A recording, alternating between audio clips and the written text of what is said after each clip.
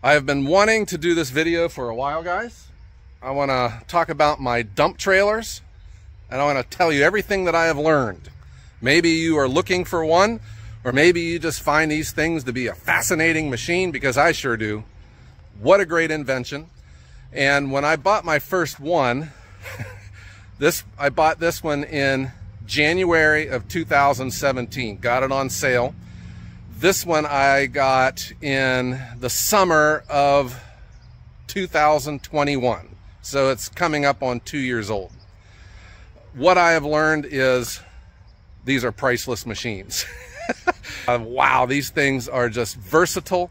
They can do anything. They got multiple uses. You know, you can make money with these too, because a lot of guys will buy these and rent them out, or they'll haul garbage for people, you know, like site cleanup. But after having two of them now for 6-ish years, I've learned a lot, and I'm going to share everything with you. The first trailer I bought is this 2016 Griffin, and it is 10 foot long, 6 foot wide, and it is, believe it or not, a very well-built trailer. In fact, there's some things about this trailer that I like better than this trailer. The low-hanging fruit, though, guys, let's talk about the paint. When you buy a dump trailer, what the heck? It's a steel box, and if you live in a winter state with road salt, this is what it's going to look like. So that was a blind spot for me. I just hate to say that, it's kind of embarrassing, but I didn't think that the paint would have been this bad. I have this on video. It was just over a year old. I didn't drive it through the first winter when we bought it. We brought it home and it just sat. One winter, all the paint came off of it. It just peeled off in sheets. And I think that there's probably quality of paint that I'm not familiar with. They say powder coating, but whatever it wasn't on this trailer. That was my biggest complaint about this trailer, is the paint, because it just looks terrible compared to the Moritz. This is a 2021 Moritz. And in the world of trailers, guys, just like anything else, there's high end and low end, and Moritz are considered a high end trailer, and we'll talk about the features. The Griffin is more of a budget trailer. Like I said, there's some things about this Griffin that really set it apart, I think. Being a budget, a low end trailer, it's very well built. All right. But obviously the paint's a big deal. If you are going to be using this in the winter time, I think it would be worth it upgrading just to get a trailer with better paint. Now this one is obviously in much better shape, and that is because I have never put this on the road in the winter time. I've used this one, and I've just been protecting this one, and that was my blind spot. Serious, as old as this trailer is right now, it looked like this in that amount of time because of driving it on winter roads. So here are some numbers for you guys. GVWR. Both of these are 9,990 GVWR. So you're asking, well, why aren't they just 10,000? And that is because in some states, for instance, Pennsylvania, if you are pulling a trailer of 10,000 or more GVWR, you are required to have a CDL license, which is not the case here in Ohio. Your GVWR, you know, check your state. You may have to have a CDL to pull one of these, given the GVWR. Here in Ohio, it's not a problem. The limits in Ohio, I believe, are like 26,000, and that's, you know, like commercial semi-truck kind of stuff, I think. So it is not the problem here in Ohio. My delivery truck, which is not here, I am not required to have any DOT inspection on it. It doesn't have a DOT number. It just has a commercial license plate, as do my trailers. So that's just the way it is in Ohio. I am calling the Griffin a entry-level budget trailer. The Moritz is more of a high-end. Let's talk about some of the things you can expect to get on a high-end trailer. All right. The first thing is you get a much better hitch, and this one is adjustable. That can even come off, and you could put a pintle on it. Not so on the Griffin. It has a more robust jack, where this one is not. In fact, that's the second one. And then you also see the hazards of loaning out your trailer to a friend. That's the kind of stuff that happens. A diamond plate toolbox versus just a homemade stamped steel one. In your budget trailers, they don't even take the extra effort to put grommets on the in the entry holes, so you can get some rubbing where these cables go through the holes. And anyone with a trailer, you know what it's like having trailer lights that don't work, and it's usually because of that. The Moritz has LED lights, this has incandescent, but honestly, I've had one burnout light on this, and I've had one burnout light on this. When I put the trailers up in the air, I'll show you, but this has their traditional leaf springs. This one has torsion bar axles. This one also has higher end axles. This has the Dexters, and this has a brand I'm not real familiar with. This one also had a higher load rated tire versus the Griffin, but this is my second set of tires on the Griffin, and I upgraded those to the heavier tires. They both come with ramps, but I've taken them off of the Griffin. The Griffins would bolt right onto the side of the trailer. You know, hauling firewood and stuff, I didn't really even need them, and they're heavy too, so I just took them off. The Moritz, they're slid up underneath, they're aluminum, much better ramp. Like the Griffin, guys, you know, it's got the stake pockets for the boards, so you can set your boards in here. That increases the height of it. But they also come with some side rigidity with these stake pockets. And interesting, the Moritz doesn't have it. So it's just got these. Now this isn't a problem for me, but I'm hauling firewood. Everything's nicely stacked in here. I'm not dumping big boulders or anything in. The Moritz also came with a tarp. And I'm serious, guys. If you are looking at getting a dump trailer, get the tarp. Having stuff blow out going down the road is not a good sight to see. Griffin did not come with one, but I bought it and just put it on myself. This was about a $200 item to put on. There's an overview. Let's get these put up in the air, and let's talk about the hydraulics, and let's talk about the frames and how these things are constructed. They both go up the same way. They have electric hydraulic, 12-volt battery, and this nifty little push button. And you push it and up it goes. Nothing exciting here, guys. Same thing, you got your controller, you just push the button and up it goes.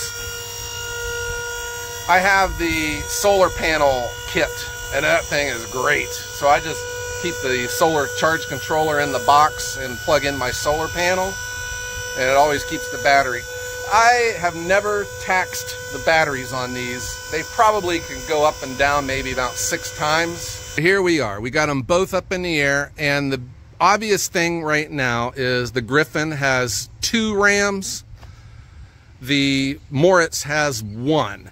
There is no scissors lift on either one of these. The scissors is an upgrade. It's on your more expensive trailers. But honestly, I didn't need one because all I do is haul firewood. And for the amount of weight that these trailers can hold, firewood is not very heavy for these. So here's where I don't understand this, guys. So 2 rams you think are better than 1, but is it? I don't know. Because if one of these rams fail, it's not going to go up anyways. It gets kinked, you know, so it's not going to go up. But here you only have the 1 ram. It reminds me, I was in an economics class back in college, and the professor was talking about single income families versus dual income families. And he was saying that when you have a dual income family, you have increased your chances of financial ruin by 50%. Because you got 2 people now who can lose their job versus just 1. And he sounded convincing, but that little lesson came to mind with these rams, because I've just increased my chances of one of these rams failing by 50% because it's still not going to go up versus just having the single ram.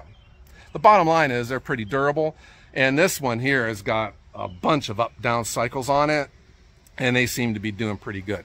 But here, guys, is what the 2-ram trailers give you. They put a center spine down the middle of the trailer, and that adds to a lot of the structural rigidity, which you obviously do not see on the single ram because it can't have a center spine.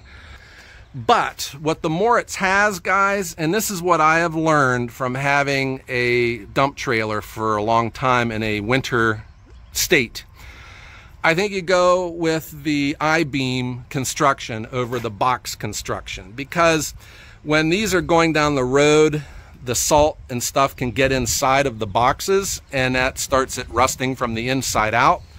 Versus an I-beam, you can get the pressure washer on both sides of it and get the road salt off. Which one's stronger? I don't know. I've heard both ways. I've heard that the I-beam is stronger. I had my trailer mechanic tell me that the box frames are stronger. But you do have a healthy frame on the Moritz. It has a larger tube in the center, and I'll explain that to you here in a second. But you don't see the welds that go all the way across. I don't know, is that important? But these certainly don't. But here's where road salt can get up into these cracks. The frames seem to be 16-inch on center. They're a lot closer together than the Griffin. They're much farther apart, but you also have this center spine. But I also notice on it, you don't have the welds that go all the way across. Now, here is the biggest thing that I have learned about dump trailers, and I hope that I explain this well enough for you guys. There are 2 styles of construction on these. There is what is known as 3-piece construction and 4-piece construction. And it is understood that the 3-piece construction is better. They're tougher, stronger trailers, and that is what you have on the Griffin, where the Moritz appears to be, and I'll show you why I can't figure it out, it appears to be 4-piece construction. This is what you're looking at when you look at a dump trailer, guys. Where is the weld? The weld goes right up the center of the floor, all right? So there is no weld here. So this is all one piece. This is all one piece, and the front bulkhead is the 3rd piece. So there is a weld that goes here.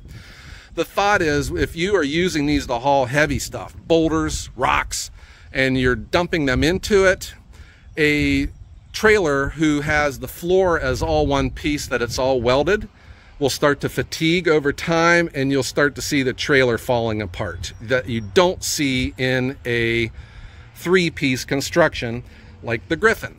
On our Moritz trailer, there is a weld. I don't know if you can see it. It goes across this way, all right? However, there are welds that go down the side, and they have them filled in with caulking. So I'm looking at, this is one piece, this is one piece, the floor is 2 separate pieces, and then the front bulkhead. So it just seems to me, even though this is called a heavy commercial, that over time, if you're really using these things and banging them with heavy stuff, that you might start seeing fatigue in this trailer before you would in this trailer. All right, one piece, and the 3rd piece. This one, I'm just assuming that there's a weld here, guys, because what the heck, it's got caulking in it. Why would they put caulking here if it was all one piece? In the Griffin, you don't see nothing except where the steel was bent to form this one piece. The bottom line, though, for Firewood, I think all of this is irrelevant. Serious. These things are tough, man, and Firewood is pretty light compared to what these things can actually carry.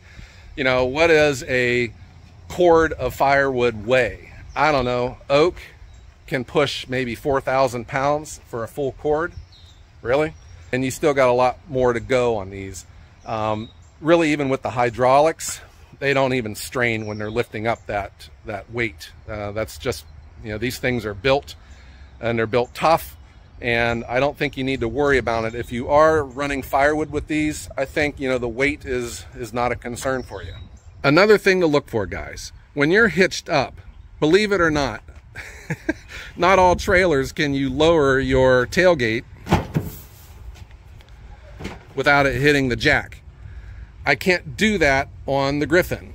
The tailgate will lay right on top of the jack, where on the Moritz you have your clearance. And here's the proof of it from many years of hauling that Griffin. You know, you got to open up your tailgate. Well, it lays right on top of the jack, and then off comes the paint. Now this is a big thing to pay attention to. The Griffin has your traditional leaf spring construction.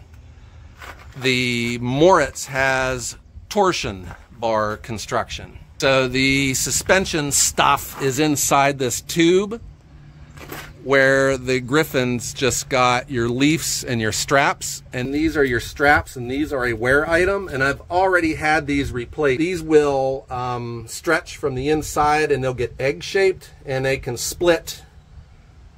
So that's an item to pay attention to. Now this is an area that I am not familiar with, but I was told that your torsion suspension rarely goes bad. But if it does, it gets expensive. Where your leaf springs, if one of them breaks, you don't have to replace everything. My understanding is if your torsion bar fails, you got to replace the entire axle. Things to consider. Now I was told torsion is an upgrade that gives you a smoother ride. Your trailer doesn't bounce and stuff going up and down the road as much with your traditional leaf springs. I'm going to be honest with you, I can't tell the difference. They both bounce. If this one is smoother, I had always thought maybe it's because it was new versus this one over here. Another thing to pay attention to, guys, is these trailers, there are two types. There is power up, power down, where the pump brings the trailer down. And cheaper trailers have power up, gravity down, where the weight of the trailer is what brings the trailer down. So both of these are power up and power down, and you can tell because it's got the two solenoids on the pump. The deal with that is your power up, gravity down would be a cheaper trailer because this adds, you know, expense to the pump. But if you're in cold temperatures, it is possible if you get your trailer up in the air that it is so cold and the fluid has gotten so thick that it won't come down. So putting these down is the same way. You just hit the down button.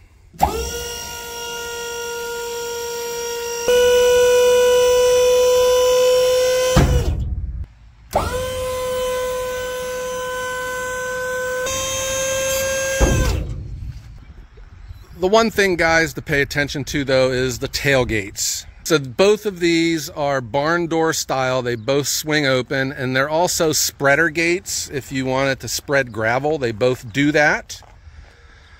Here is what I have figured out, though.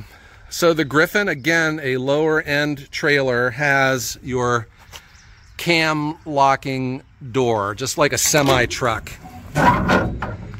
When it is closed, it is closed. The Moritz has this spring-loaded pin, and that holds the doors shut. Why do I point this out to you? Because on 2 occasions, driving down the road, these doors popped open and I spilt my contents onto the highway.